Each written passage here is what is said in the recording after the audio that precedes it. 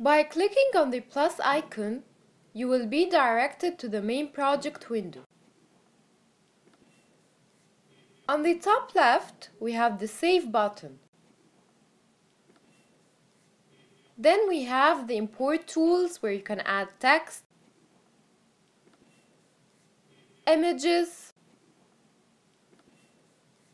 charts, music, and a voiceover to your scribe. We will talk about each in separate videos later on. We are just now going over exactly what we have on the screen. Next to the import icons, there are two buttons that control the look of your project, like the canvas color and the default hand that draws each element. At the top right, we have the Preview and Publish button.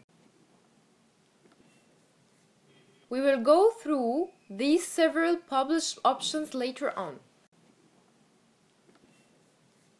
At the bottom of the window, we do have the timeline or the storyboard that displays each element you add on the canvas in the order that they will appear.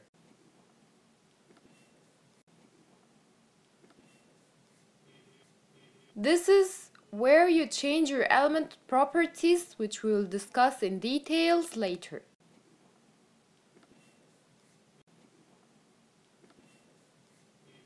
Then last, we do have on the bottom right of the screen, cut,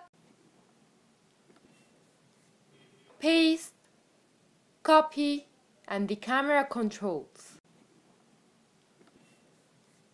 Let's proceed next by adding text onto the canvas to understand how it works in addition to the timeline and camera.